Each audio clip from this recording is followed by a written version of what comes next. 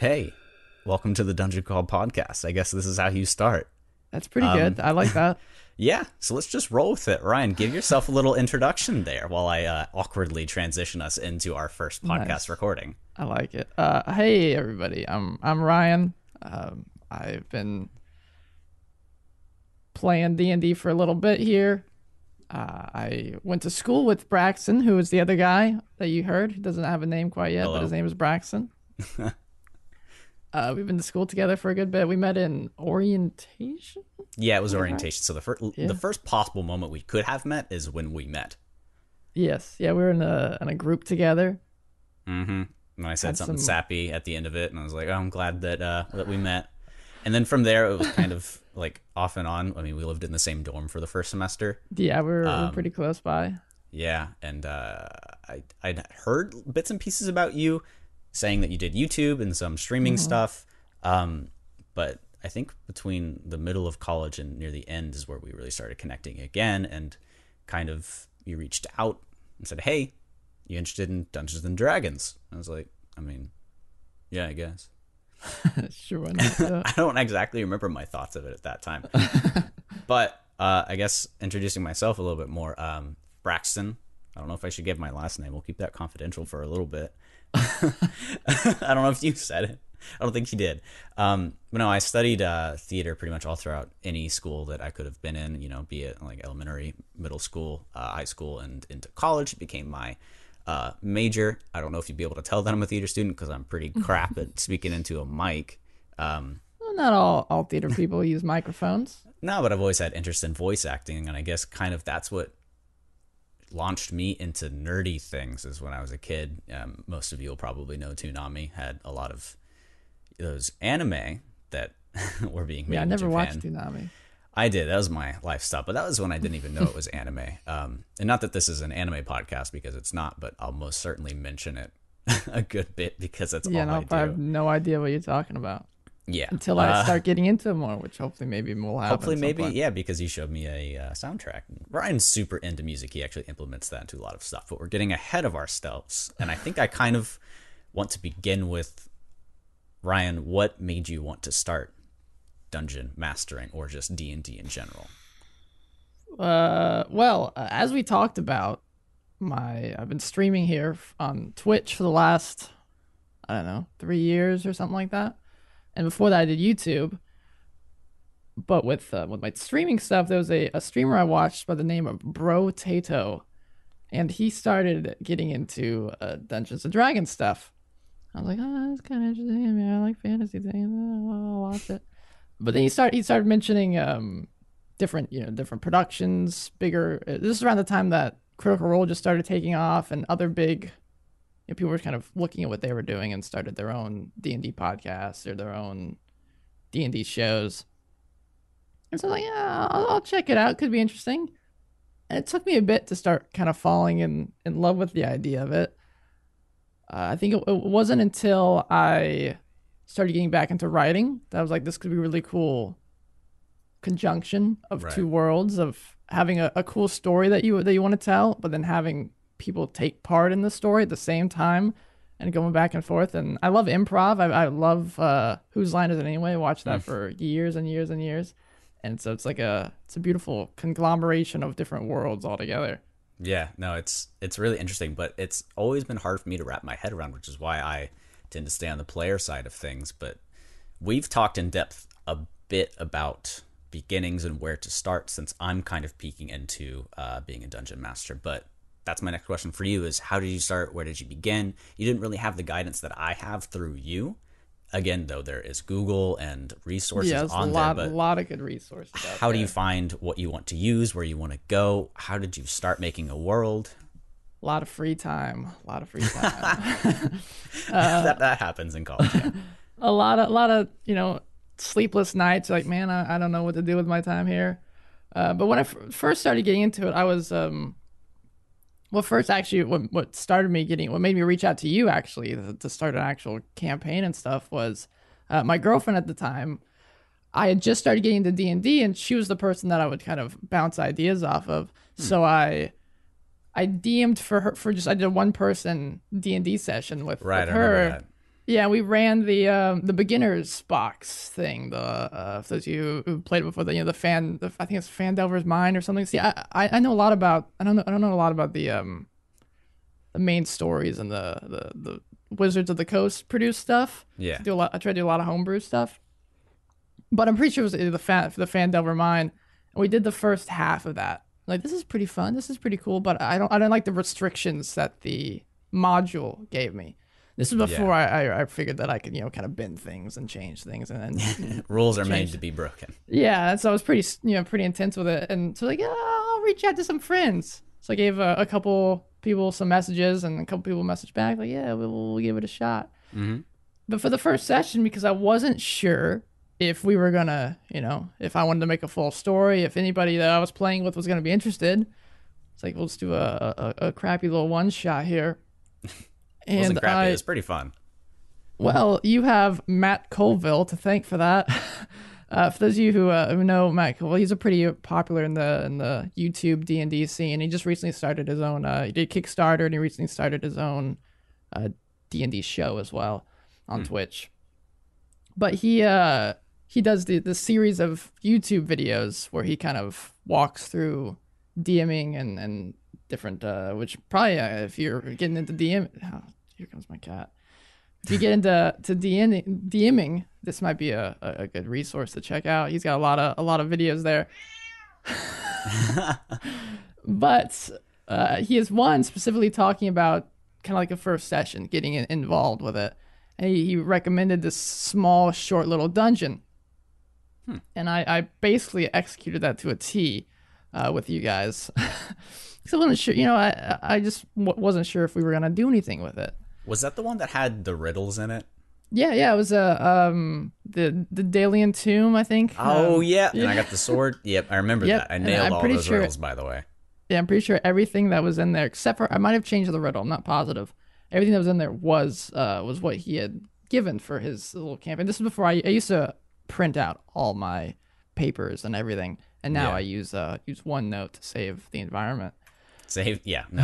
Having a theater background, we print literally everything, and even in my job now that I have. Oh boy! But off topic there, I guess you kind of touched on it, but if I remember correctly, we had people fall off in that first session we had, which sucks. But I mean, either Dungeons and Dragons isn't for everybody. It does take a bit of time. Where did you go next to find people to join your campaigns? Because we lived on a college campus, so obviously there's a lot of people, but it can be tough. Yeah. I think I'm sure we'll have a whole session on this at some point, but scheduling and finding people is miserable. Yes. Probably the hardest part about DMing, especially if it falls. Sometimes a player is super involved with one of the, especially if the player is the person that gets everybody involved in the first place, then that can be quite handy. But whoever's scheduling everything and getting everybody compiled together can be a pain in the keister. Yeah, and I think that kind of is in this big overarching thing of what a dungeon master's duties are. Yeah. And what do you feel like that entails? What do you think the duties of a dungeon master should be? Make a big cool question, world. But yeah. Okay. Yeah, I guess you don't have to. You make can it badass. That's it. Yeah, just make an awesome thing and just let the players go crazy in it. Because I mean, you don't have to make your own world. I think I think when a lot of people get into DMing or D&D, I think that's what they're afraid of. That I watch Matt Mercer make this crazy cool world. I have to do that. But it's too much. I can't be that guy. I think it's important to know you don't have to be that guy. You can be your own cool individual. Mm-hmm. You can use, there's plenty of modules out there. Wizards of the Coast puts out a lot. You don't even have to know the lore and history behind them. Just grab a book, start running through it. Yeah. In that first campaign, we did about a quarter of the Curse of Strahd book just because it was interesting and I loved the story behind it. Blew my mind when you mentioned that's what it was. Yeah, I had no idea. Some vampire stuff. The castle was pretty much the same that we had in there, but we just didn't have the time to run the whole book, and there was parts of it that I didn't like, so I cut and pieced things out. But I think just caring about your players, I think that's an important aspect about being a dungeon master. Caring about knowing that it's not your story, it's everybody's story. That's when we get worried about railroading and things like that, or someone wants to tell a story but they don't want input. They just want to tell what they have involved, what they Yeah, have ideas of. that's another tough thing as well. Is I mean, especially with Reddit and anybody you talk to, they get kind of stuck on this quote unquote railroading thing, especially with play podcasts or whatever they're called. Whenever it's just people playing D&D on a podcast, they'll say, the dungeon master was just kind of hardcore railroading his players towards this one thing for the sake of a story, for the sake of the podcast. So, I mean, me and you have talked pretty extensively about this, but what's your thought on it? I mean, you can only prep so much beforehand. And whether you let the players throw it all out and can accept that is on you. And what does that look like for you when it happens? How do you prepare?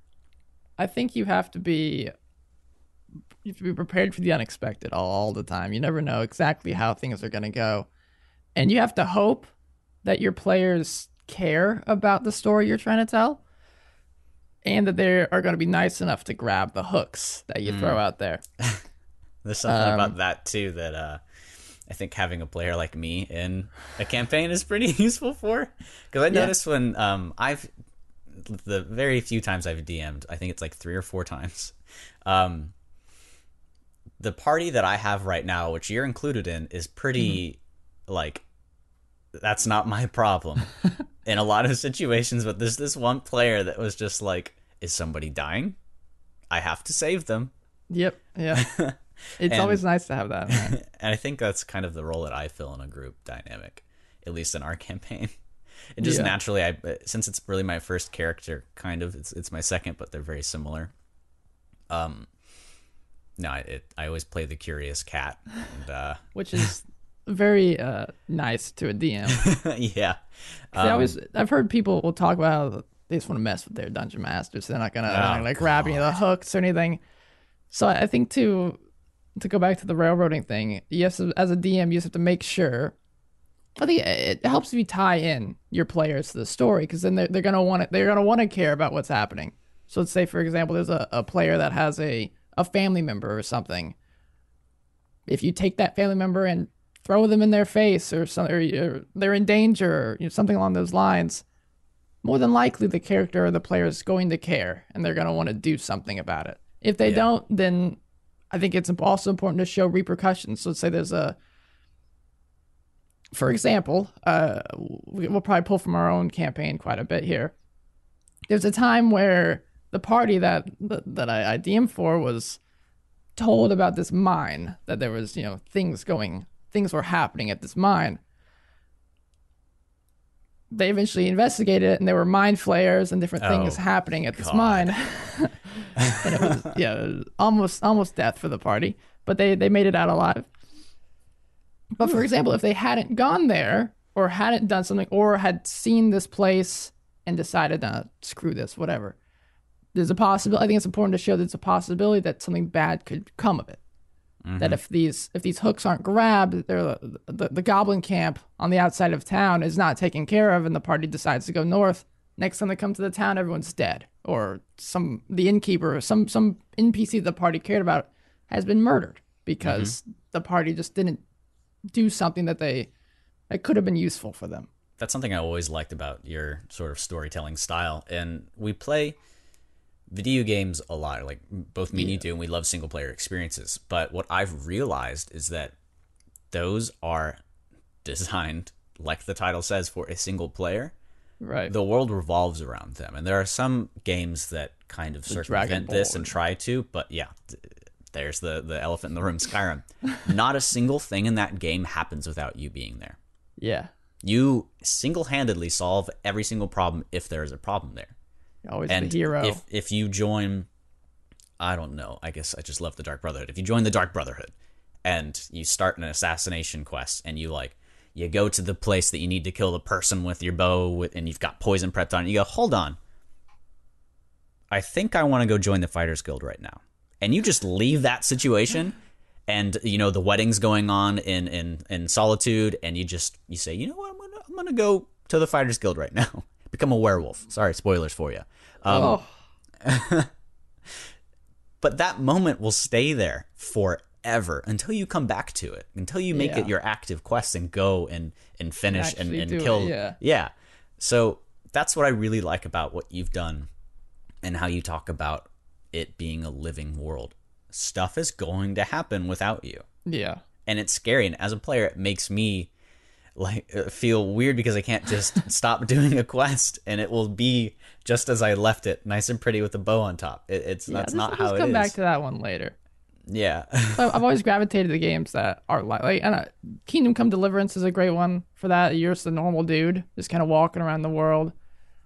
We've been playing Outward together. Yeah. That's kind of similar, where we're not necessarily the hero. We're just kind of random people thrown into the world. Mhm. But I think as a DM, there's small things that can really make a world feel like it's a living, breathing experience. That being one of them. You don't have to have a crazy pimped out calendar and have holidays and everything, but having just a semblance of weeks and days and time in your world can be super important. Yeah. Having players or NPCs going around doing things while the players are off doing their own thing.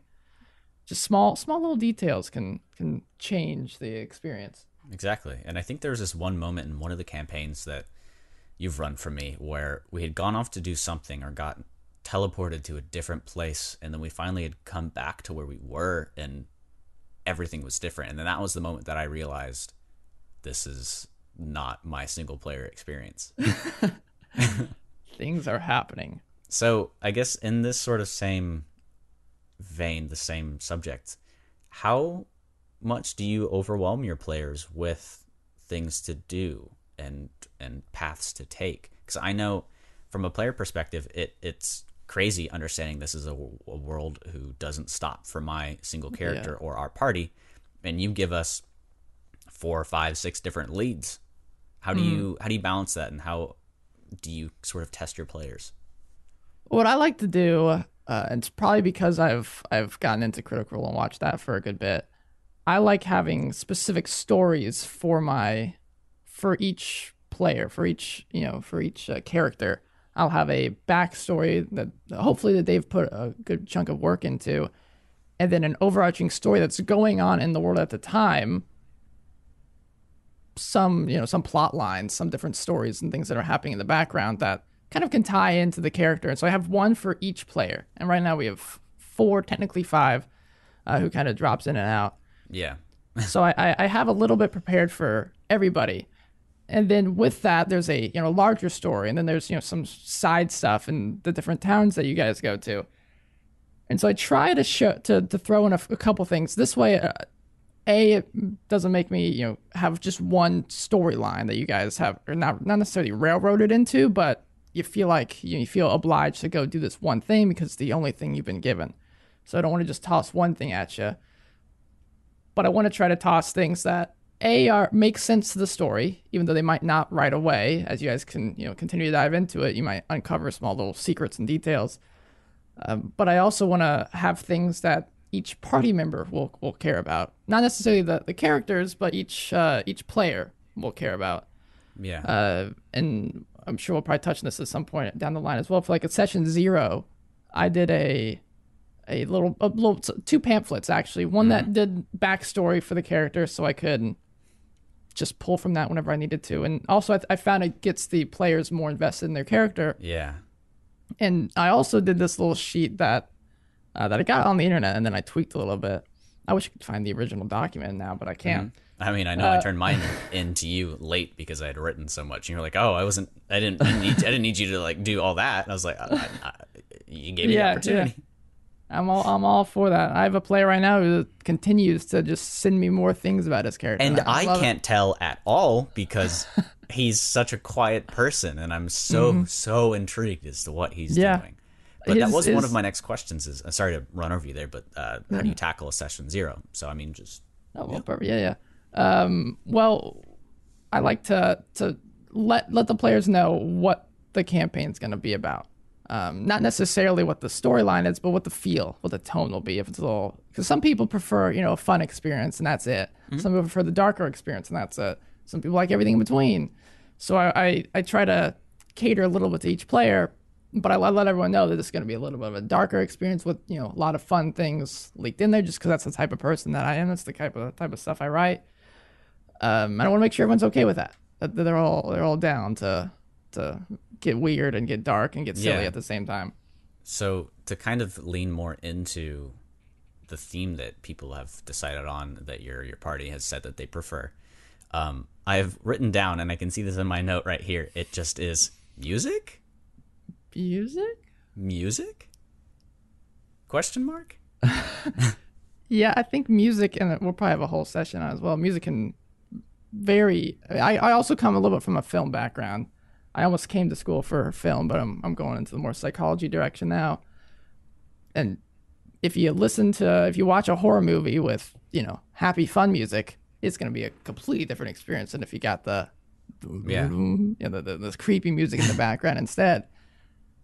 So that inspired me to make a bunch of playlists, listen to a bunch of music, and find different, you know, I have a playlist for if you guys are in a tavern, just some background tunes, some spooky tense music, some sad. I find the sad music hits the hardest. It's a sad moment, boom, hit that playlist, get the tears rolling. There you go. So I guess to sort of save the material for other times to talk about it, this touches on you having to put things together and be prepared for the next session. And I've always been interested, and I'm not sure why we've not talked about this before. I think it might be because of the confidentiality of the whole story, but right. You have specific days for prep, and what does that look like? Say it's either session 0 or session 1 or after a big event has happened. What does your prep look like? Where do you start when you sit down and you say, hey, I need to start working on my next D&D session? I'm talking like go in depth on this. It can be tough. For session 0 specifically, I just kind of ask the players ahead of time what they expect to be playing. Like I knew what you were probably going to be playing. You'd give me a couple of ideas, and so just so I have the basic premise, I'll print out a whole bunch of sheets to let them know the area, because I usually will have a specific. Granted, I've only run 2 kind of lengthy campaigns. Now this one's going on for like 7 months now, something like that. Man, yeah, time flies. It really does. But I'll kind of prepare an initial area, so I'll let the players know what's going to be happening in this area, what the current world looks like, so you guys know what the lore of the area is, and then let you make a character, and then we'll have kind of some one-on-one sessions and chat about it a little bit more. But from there, for like a session 1, I wanted to have something that I think you want something that starts quick, like a Shakespeare, you know, play, or a good book or a good movie. You want something that leaps into that something grabs the players and the party pretty fast. There's a word for that, starting after the action has already begun, and I learned this in school, and I went to school for basically just this, and I cannot remember. Still paying off those loans. Yeah, you're out of school, and boom, it's all out of your head now. It's only been a few months though. It happens. Let me tell you, adult life, man. But yeah, adult life. You want something that's intense. So I planned. I took a little bit from some of the modules and books that I'd read, and I had a festival. I think festival's a great way, because then there's a reason for every person to be there. They want money, they want to hang out, they want to drink, whatever. Festival, throw everyone in there. Then have something bad happen at the festival. Boom, there you go. And then spread out the story from there and get crazy with it. But for example, for let's say, you know, session 20 or session 30, whatever.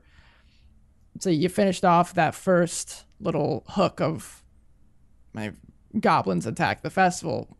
What do you do next? What's the next plan? Mm-hmm. I think you want to try to have ideas for what you want to do.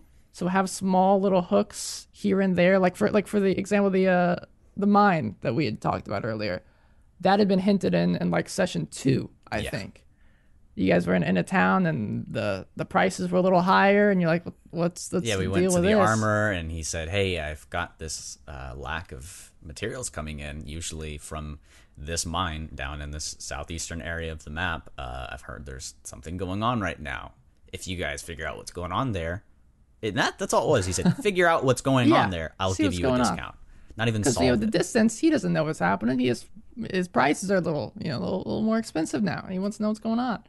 So you agreed, yeah, sure, we'll do it. And for if you guys had gone there, I try to scale my background things to what your guys' levels are. Yeah, okay. None of you know what happened down there, but it was not fun. It was fun from a player's perspective, but we all almost died. And we got this in session there, 2. Yeah, if you'd gone there straight away, obviously it wouldn't have been mind flares and things in your face. I'm not trying to baby mind flares. Kill the players. Yeah, I think it just would have been the inklings of something happens. Like for like that city, the small little encampment that the mind flayers had built up probably wouldn't have been as intensive or as built up. Maybe the mind flayers hadn't even moved in quite yet. Just small little things. Like with each player's backstory, I try to have it built around what you guys are up to. Right. And that's another thing that I'm always curious about. In a video game, you've got a loot system that gives, a chest properties that randomly puts in an item there. Maybe there are some systems to see what items the player uses. I've always thought that Skyrim probably does that, or different games do that. They have loot tables and whatnot. Yeah, if the player is a rogue, they'll probably get a bow more often than they'd get a great hammer or a war axe or something like that. Yeah. Something there they would utilize. This is something that it doesn't bother me as a player, but it's interesting to think that the DM has placed every single item in the game. And I pick up something, and we've got a party of 4, and it's it's glowing purple and it has tentacles on it. It's my character's. It's a warlock thing. And before you guys ask, yes, my warlock is a tiefling. I'm the most basic player there is. How do you balance that concept? I mean, if everything I pick up is completely tailored to my player, then it doesn't feel like this is a world that exists without me. And I think that's really tough because, on the same side of that, on the same side of the coin, I don't want to pick something that is completely useless to my character. Exactly. So what do you do? Well, to answer your question, yes and no. Everything is placed for the players. Some things are improvised in the moment. I have a loot table, for example. If you guys kill something and I wasn't ready, I didn't prepare anything for that guy, I'll just grab a quick little thing from that, and boom, now this knight had shriveled up hand on him for some reason. That's some of my favorite things. I'll just completely improvise something that they have, and then you guys go into detail on it. It's like, well, then that can spark ideas from me. Like, why does this knight have this? Oh, because he's this guy. He's a cultist for this thing. He's been involved with these guys in the background. Stuff like that. But there's a roll table in the Dungeon Master's Guide that I've used quite a bit for treasure hoards and things. So let's say if you guys have a challenge rating, a CR rating of a 6 monster or something, you can roll on that.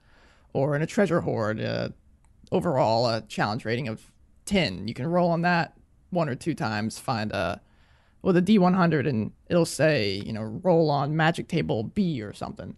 And you can go to that, and let's say you get a random magic item. Let's say it's the armor of vulnerability or whatever. Why does this guy have an armor of vulnerability sitting in his treasure? Who knows? Maybe it's an old castle, and now it's just dusty and it's been hanging out there. So you can find small things like that, but I like to make sure each player is happy with what they have. So like in the last campaign, we got a player pretty late on, and everyone else was finding magic items, and everyone else had cool things, and he didn't have anything. And so in the castle, I made sure that there was something specific for, I think it was a bard, there was something specific for a bard there that he could use and have fun with. So in a case like that, obviously it's, specific to the player, but I think it's important to balance the realisticness, that's not a word, but I'm gonna make it one, the realistic nature of the world with the, the gaminess of D&D, to make sure all the players are happy, everyone has things that they like. Occasionally you'll have people that, will grab every single thing, not that anyone have anything else, but that's how our brains have been conditioned with video games. Yeah, you want to have every fun, cool item. Yeah. Speaking of that bard, got a text from him this morning that said, "Hey, I'm running a draft for the new Magic the Gathering set that's coming out." And I go, "I moved to Chicago." Oh, no. And he goes, "Oh, shit." For which I have not responded to because we're podcasting right now. Hopping over to Chicago. No big deal. I mean, I left quickly. I graduated 2 days later, had an interview, and then got the job a week later, and I was like, I guess I'm here. and then I was like, hey Ryan, how do we keep me in this campaign, but Yeah. online also, Yeah, which so is a thing that we've had to tackle. Yeah. gave us a Um, monitor. I had a computer. I just move over there and boom. and On a little nowadays, microphone.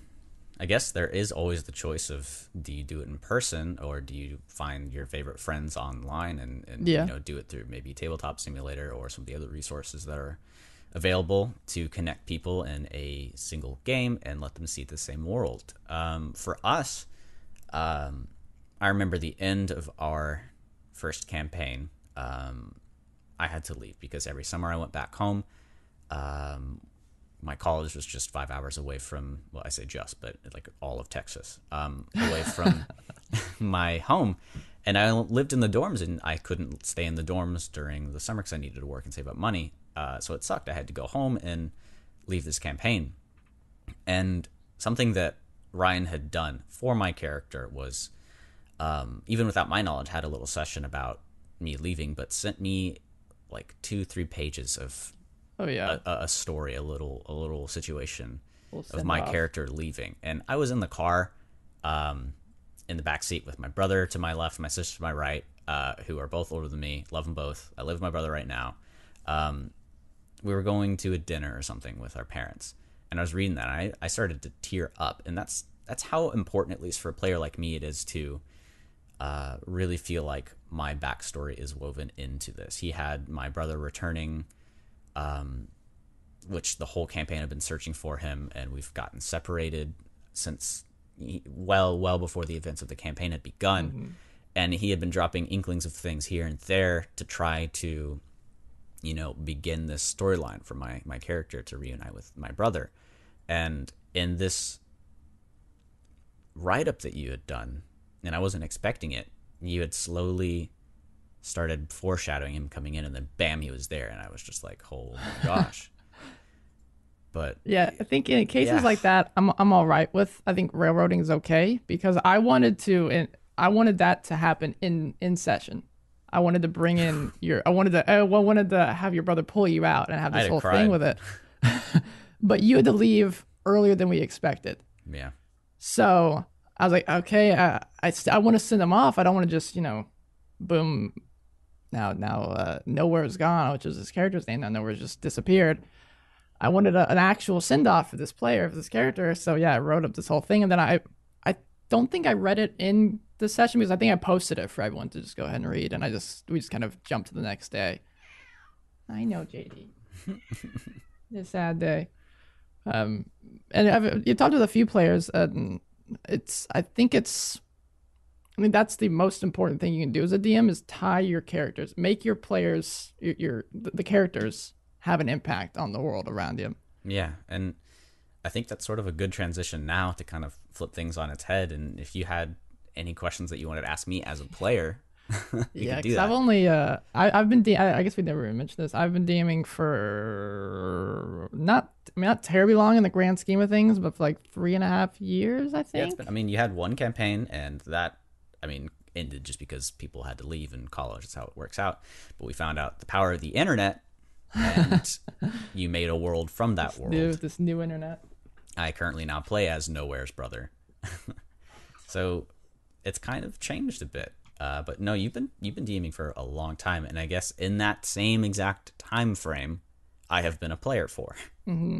In I've only his been campaigns. a player 3 times For my campaigns that I've started doing. Yeah, I did two for your campaign and then one for a one shot that you did. Yeah. For when I just had too much on my plate, I wasn't able to prepare as much as I would have liked. Yeah, we had So some you players out ran as a well. one shot for us. Yeah, we had a player out, a couple players out. Yeah. But I don't know. What do you want to know from a player's perspective? Well, the big question I have to ask, and I'm interested to see. Man. Okay. I do my really only best. have one important question here about this. I have a couple others that we can answer together. But how do you tell? Because I mean, like I said, you've been playing for a bit. How do you tell how much to speak? Because obviously you want everyone to have a chance to be in the spotlight, to do cool things, and to chat. But how do you balance that with your own speaking to and doing things in game? The ideal world, and especially coming from a theater background, is that every person involved in a scene and a situation says what they need to say. Right. and you have as little out of character moments as possible, so that it functions as as a group dynamic. If somebody's more talkative, like my characters tend to be, then that works because it's their character, and everybody else is silent because their character would be silent. But obviously, we don't live in an ideal world, and we all are kind of new players here. Aside from me, it depends, because there's situations where I can tell the group is either uncomfortable acting or playing their character, and I have to guide and push them. So that decides a lot of what I say and what I don't say. If they need to be pushed, or I need to kind of act as the leader of the group, I'll speak. But my desire... Oh, you go ahead. Oh, just how easy is it for you to tell that now that you're not in person anymore? It's pretty hard to. And interrupting or interjecting into a moment that's silent is hard because there's a good bit of lag with the video and the sound. So sometimes I'll say something and people start speaking. But the thing that has come out of that is that I can't butt in all the time, which is Right. good. I don't want to be that selfish single player minded game that this is my world. They've had to start speaking more, and it's helped the group dynamic a lot. But to answer, I guess, the first question you had, at the very beginning, honestly, I just wanted to be the main character and speak as much as I could. Just flat out putting that there. I mean, it was honestly one of the big reasons why the initial campaign that I ran ended. Because you had left, you were one of the big talkers. I mean, a couple other players who we had a lot, kind of a rotating cast there for the last couple months. Yeah, I was we the had anchor people, there. yeah, we had people coming in, coming out, and leaving. And then the people that were left were a group of people who were not super vocal, none of them were leader type individuals. And one of my favorite things was there was this whole story where they wanted to talk to a guy in a tavern. They spent like 40 minutes trying to decide how to speak to this guy. They lined out so many different options and just never grabbed on one of them. They kept kind of looking at me to try to do something, and I kind of had people come up and talk to him. Eventually, just like said, okay, just pick some, just try something. And, it might end poorly, but it might work out. And they just ended up just walking up and having a chat with the guy. Oh my god, that's as simple as it turned out to be. Yeah.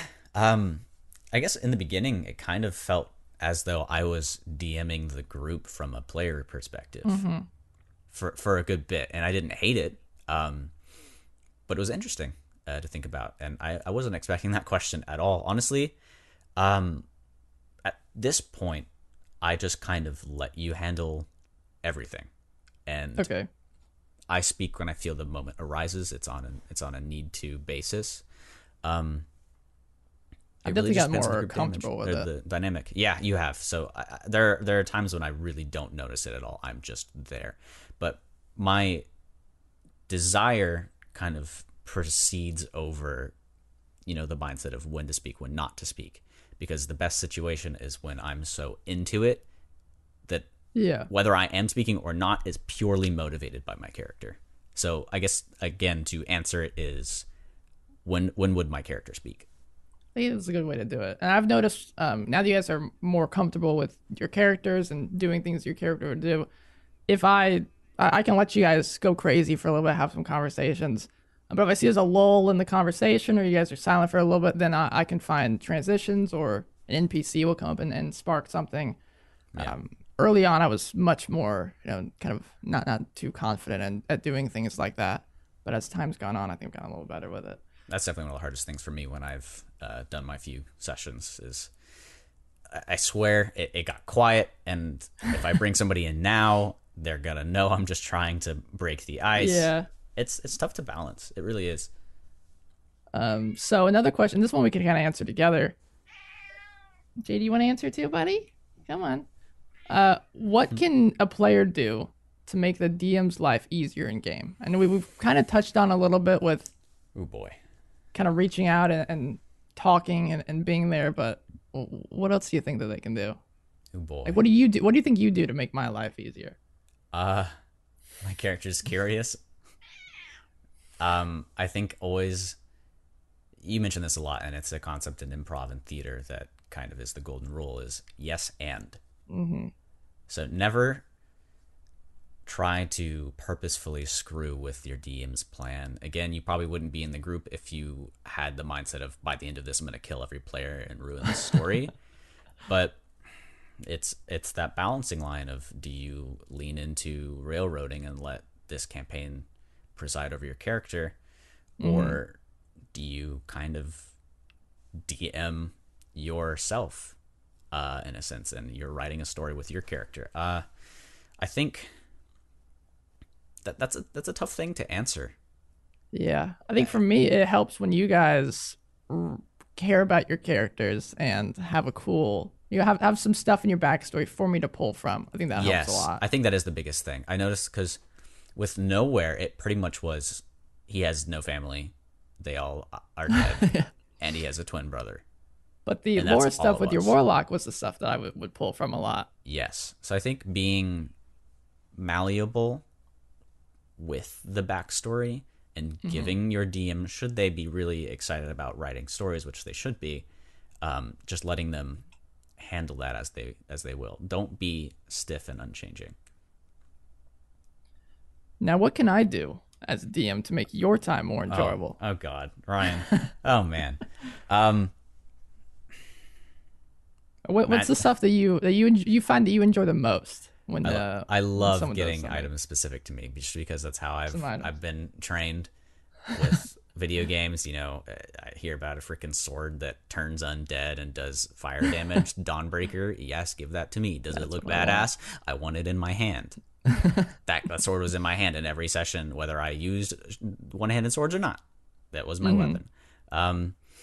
That's always fun. To go back to that mind with the mind flayers, if you facilitate my desire to play Carrion, who is Nowhere's brother, my current character, that's all I want. I want an environment that allows me to fully dive into the world. And you're great at that. And I know this is a vague answer, but my biggest want is to just be the character that I am, rather than out of character. Okay, what's happening here? Or trying to think about guiding the group into a thing. I want to, if we could have a rule for no out of character questions, that'd be awesome. But that's hard, and I don't even know things all the time about the rules. So now, that's my desire. What do you think helps you the most? Do you think the music, the important descriptions of things, or sound effects, or music, just a conglomeration of all that? So I noticed through being at the table with you, the music was an amazing thing, and I want to save this moment that I always tell you about for another time, where music was just extremely effective. When I lost music by being on Discord and not being able to hear it, I was taken out of the session immensely, and it was harder for me to get into. Weird. It was tough, and I didn't say this a lot, and I didn't have a thought of like, hey, this isn't entertaining to me, but there were moments where I just got bored, and I think those moments were the ones where our group was trying to plan something for too long, right? Which will happen. Yeah, or it came about because it's hard to break out being a TV in a room full of people talking to the DM. Yeah. Luckily, we were able to fix that though. Yeah. So now you got some tunes. So we had it fixed, and as soon as I came back, it helps immensely. I think it really immerses me into the moment, and I find it to be a very important part. But there was another thing you'd asked. Was it in general what helps me get into the session? Yeah. What do you think brings you in to be a player, or be involved in the world more? I've got the checklist. Magic items that are dope and cool. Music that is also dope and cool and sometimes sad and facilitates moments. This is a really big personal preference, but political stuff and war, that bores the ever living Christ out of me. Yeah. If I'm like, and this isn't to bash on anything that's happened recently, like that wasn't the typical war situation where we were being diplomatic. Like, I see what you're talking about. Yeah. I don't know if this is relevant because it's not from a objective player's perspective, but if I'm in a room talking to somebody about the logistics of why they want to stab somebody in the face, but it's not engaging, It's just like, hey, I need you guys to go stab something in the face. That sucks. I want it to be led up to by a story, and I want to know a reason. Yeah. So, I mean, it's just general good storytelling rules. Things that help me get more into the story is knowing more about my fellow party members, my players. That helps a lot. And you guys talk, not behind my back, but individually, just like I talk to you individually. And Aloric, who's the name of Daniel's character, who you've mentioned, has this huge backstory that he's always sending me stories from. I haven't seen any of it, and I'm so damn curious. And anytime his character peaks up a bit and I can play off of that, it pulls me straight in. Yeah, I'm super excited to involve some. This is the problem, is that you guys aren't around things that would facilitate that to come out. Yeah, that's another tough thing. Something that always helps is, of course, I would love to have you. I like being railroaded, to be honest. I don't mind it as long as it's written well. But I hate being in that like limbo of, we just did a thing. What do we do? Yeah, now what? I hate that. And again, this isn't an objective player's perspective because that's what I want. But I need to have something like right there, bam, bam. There's something for me to do. Right.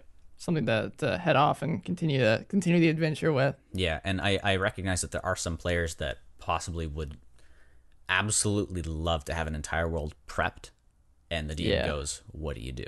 and doesn't guide them at all. I recognize that there are people like that. I don't think it's bad. I think it would be amazing to be able to do that, but that's that's why I have kind of a whole world prep, just in case you guys decide to just screw it and get on a boat and head somewhere. Yeah.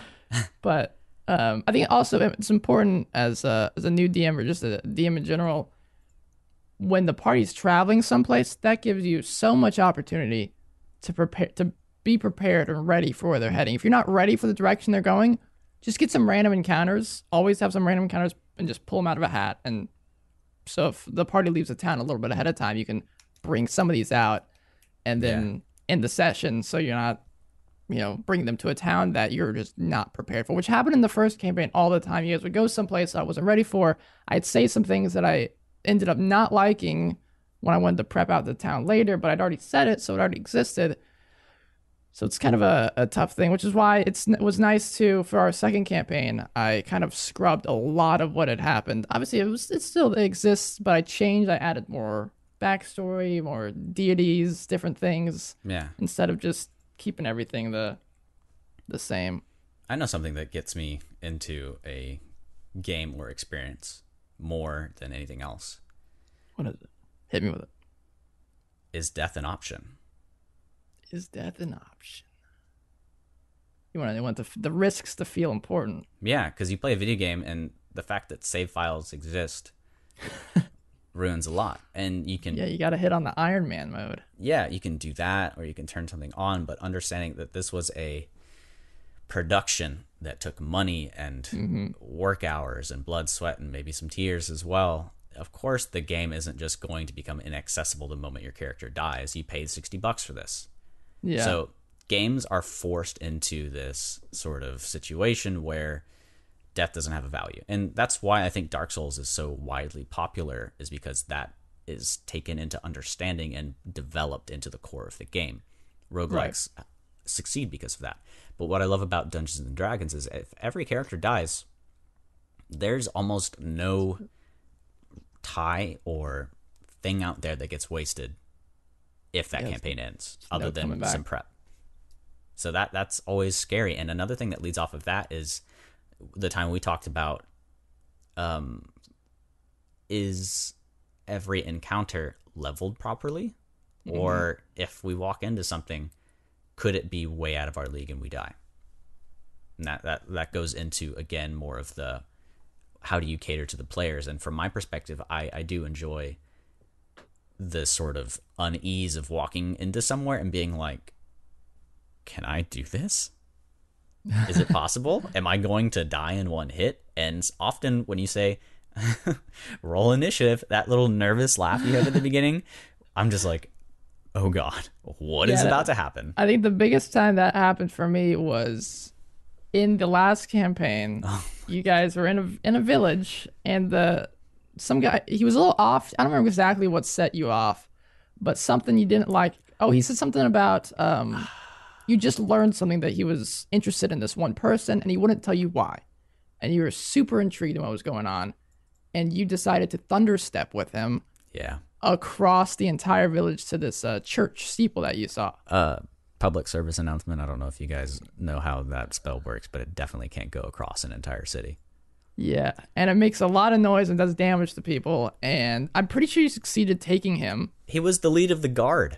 Yeah, but all the guards were there afterwards with all of your friends, and I was like, okay, well, let's have some fun here. Luckily, you guys got out of it in one piece, but it was definitely an endeavor. How much dampening of the situation did you do, or did you go full balls to the wall and just say, "Hey, this is the situation"? I went full balls. Like I said, risks are important. You guys decided to get crazy with it. I mean, there were X amount of guards in that city. They were running around trying to. I mean, they didn't know what was going on. Obviously, they heard a loud thunderclap. People were running. They captured a good chunk of the party, but they ended up escaping. Yeah. While you're fighting off against this one guy, it was definitely interesting. And same with like that with the mind flare encounter. You guys could probably kill 2 by themselves all right. But what was happening was you guys didn't know there was a mind flare there quite yet, and he was controlling one of your party members. Yeah. And was slowly, picking off each of you. And I ended up just being you still alive, I think, at one point. And not to forget this very large thing that happened is my character forgot everything for the past 2 months, which is from level like 6 that we were at back to level 1. I don't know any spells I have. My spell slots were gone because I was a warlock, so it doesn't matter anyways.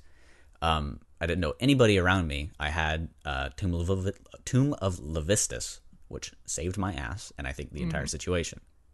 And this was before. They had gotten into a fight right beforehand, which is why he had lost his memory. Yeah. But there was a fight there with the mind flayers, and there was just one with a bunch of Duragar that they'd been kind of controlling. My plan for that was X amount of rounds. If you guys could clear it out, the initial encounter, maybe sneak into the village if you guys wanted to leave, whatever. But the encounter kept going on. You guys were unable to kill some of the creatures that was happening. A couple bad rolls happened. My X amount of rounds hit. Boom, here comes the cavalry. Yeah, I mean, you guys are at an encampment with a bunch of things, so I want to make it realistic that these things would eventually hear. Mind flayers will talk to each other. Things will happen. More will start heading your way. So in a case like that, obviously you guys could beat the initial encounter, but as time goes on, it might get more dangerous and things might change. So that's when running is important, which you guys ended up doing. I think that's a really good way to tackle is an encounter deadly or is an encounter possible thing. Yeah. Is having a condition that can make it deadly or having a condition that can make it work. So making it more gray rather than this or that. I didn't even think about that. It's important to, I think a lot of people also, a lot of new DMs, I did for sure for a long time, will come into an encounter thinking the only solution to this encounter is killing everybody. Mm-hmm. When surrender can be an option, or things, the environment changes, something will change this encounter. Or you guys do something and the rocks fall down and block off part of the map or something. Just small little things to make the encounter feel more realistic, right? Not just black and gray. It's tough for me because I am DMing and I just kind of wanted to because I enjoy playing so much. Mm-hmm. But I am very lazy, so I don't want to do all of this prep. And we've gone pretty in depth about this, and I think next time we can talk about it as well. Is when is it okay to be a lazy DM, and when is it okay to, or when do you need to have more prep, and how far in depth should you go? But definitely matters. It's case tough. by case basis for sure. What type of DM you are? Some people prefer improv and everything, and that's more than okay. if you can And get I've, away with it. for my first 3 sessions, it was all improv. Basically, I had the idea of what main characters I wanted and the end result, and that was it. Right. Maybe a location or two. And that's thanks to me being in theater and being able to kind of improv stuff. But what got really hard was when you guys looted somebody, or when an encounter happened, or if you were in a dungeon. You need to prep some of those things more if you don't read monster manuals in your spare time. Right. Which you do. Which I do, yeah. Yeah. I didn't used to, but that's how I've been able to write more story stuff, is because I just kind of go through the monster manual, which we'll probably have specific sessions, specific podcasts about specific monsters and how to tell stories with them. Yeah. Something that was always tough for me, especially while in school, is, in my life, I can focus on 3 things, and school was the biggest chunk of that. The other 2 things always were secondary to it, because school's for a grade, there's value to it, and you need to get this thing done, so your own desires are behind that. I feel like I'm wasting time if I'm playing a video game or watching anime. There's always that guilt of, hey, there's an assignment I need to do. Now that I'm something out of, I could be doing. Yeah. And you mentioned free time, and now that I'm out of college and I have a job that I could take home and do better and work more. But, there's a lot of time given me during the day to do my job properly. So when I get home, it's my time. And it's weird to set my own values for something. I am DMing this campaign and I want to have my players really enjoy it. That's a value. That replaces getting a good grade. And it's interesting for me to readjust to that. And you've been... I admire the fact about you that you're able to focus on something that you want to do regardless of what other things you have. So I guess my kind of question here is, what do you prioritize? Like the big question. What do you prioritize as a DM? Oof. I think it can be a cardinal a sin to hop into DMing and just make a cool world and then not make a reason for the cool world to exist. So I think you want to build, similar to books and stories, I think you want to start with a framework, something, a base, hook, or a cool story that's happening, or something, just something that's going on, and then build around that. Yeah. So you don't want to get crazy too fast. You don't want to go too large. Start small and then build from there. And eventually, if you get a cool, crazy world, then you can just, while the party's off somewhere else, you can in the background start prepping out the other parts and get things ready and just slowly integrate that in if you so wish to. But I try to prioritize the initial areas that the party's in, what's going on. Items are important. Find cool items, find cool monsters. Like now I've been going through the monster manual or different resources that I have, finding monsters and learning their lore, telling stories about them. And then if I don't like exactly how the monster is, then I'll tweak it a little bit to fit the world that I have. Yeah, change don't their be lore a little afraid to bit. change stuff if you're DMing. Yes, change everything if you have to. I know it's a product made by Wizards of the Coast, and it feels wrong to change things occasionally, but they don't know. I think they even tell you to go crazy with it. Yeah, probably. Like Chris and Perkins, the guy who writes a lot of the stuff, he does his own stuff. I don't think he does it anymore. Blanking on the name of it. Oh, Acquisitions Incorporated, I believe is what it's called. And he ran a lot of their modules that they've made, but he would even still tweak things, change things to more fit the play style or more fit some of the characters. He did it all the time, which I think is just a great example of change, do things, get crazy with it. For all you players out there, my answer for what's the thing you should prioritize as a player is exactly the same. For a DM, it's make a world and make it wonderful and crazy, but also bound that to a reason. Why is it there? What is the reason? As a player, live in that world. But you can't just live in the world, because then that's just going by the whims of what's given to you. Ground that in your players' desires and wants. Really, I think the most important thing is making a background for your character. If you have a DM like Ryan that wants to make a story and wants to cater to you, but also make this world a place for you to live and change and thrive, make a background for your character, leave some room for him to tweak it a bit and integrate it into his world, but live in there and have a reason and set it within your character's background. I think that's the most important thing if you want to enjoy a session from a fulfilling roleplay perspective. And we can get into more fights and combat at a later episode, but I think both me and Ryan, 60 to 70% prefer character interactions and story. Yeah. I mean, I'm all for a cool encounter, but I want it to matter. I want it to mean something. Yeah.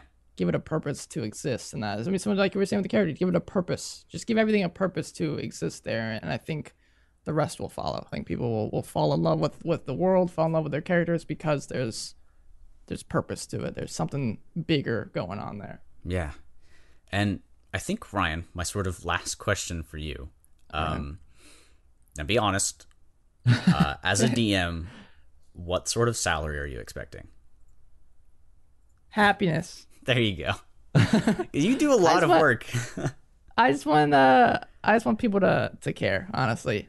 I want people to get into it. I think one of my favorite things, and we try to make it a rule every now and again I'll make a point to, don't use your phone, get off of it, or if someone's on their phone and they miss something, I'll just move on past it and they can figure out what's going on. So something like if their character is, looking at something else and then they miss a section, then they can ask the characters, and the other characters ask what's going on.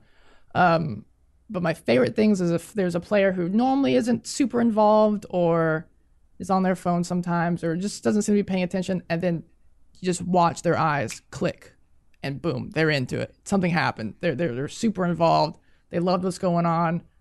I think that's my favorite thing as a DM, is watching players care and get into the story.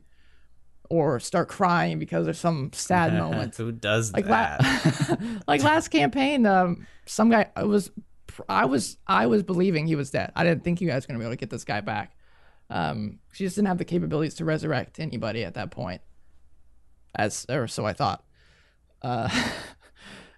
And it was pretty emotional. You guys were getting pretty sad. It was a rough moment there, and I completely forgot the moment for a little bit. That. And now I remember I was the one who was able to do it. Am I right?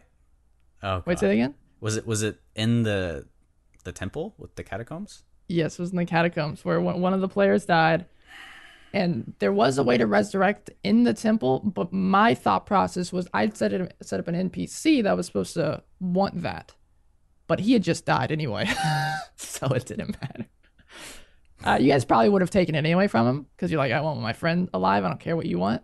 Yeah. So, but yeah, luckily I think you remembered that there was probably something there to check out. Well, the big stipulation there was that, in the lore of what the big bad had to do with that same power, was he had to, I think, was it kill his brother? That was the vampire. Yeah, vampire, that's the Curse of Strahd stuff. Yeah. Yeah. So I understood that, and I was like, I might have to do that. Yeah, you thought about it. Yeah. That was a moment. But I think at the end here, we've kind of covered a good part of the beginning and what you should be thinking about, or not should, but how we tackle and experience being a player and being a DM. So this is, we'll probably talk about this in a later. We keep saying that in a later episode because this is kind of just the initial stuff. But there's lots of different play styles. Just if you want to dungeon crawl, like the name says, then just dungeon crawl. Just make sure that if you're a DM, make sure your players are happy with what you're making. If they want to just fight, then just make a bunch of cool fights. But I think as a DM, also make sure you're happy with what you're making. If that's not the type of campaign you want to run, let them know and find different players, and they can find a different DM. Just find people that mesh well with what you want to do. Yeah, that's the biggest thing, is figuring out who wants what and do they align, get a group together, and bam, magic. And then the woes of scheduling come into play. Oh, God. And I think that's the next most important part, so we should probably talk about that in our next episode. Yeah. So I guess to wrap things off, there was a question that I saw on the D&D Next Reddit page by the lovely Fiv 555. And I want to get your thoughts on this. Hit me See with what you it. think. So which races, the D&D races, can possibly or reasonably get away with not wearing any pants while being in public? It's important. I never thought about it before. Turtle. Turtle? Yeah, they don't have to wear clothes. I don't think they ever really wear clothes. That's my answer. Lizard guys, lizard folk, they don't have I to don't wear know, anything. man. Are they scaly down there? I would think so. Have you seen you've seen a salamander running around, right? My answer stands. Turtle. Unless Turtle and tail, turtle I don't alone. know if their tail is sexual product.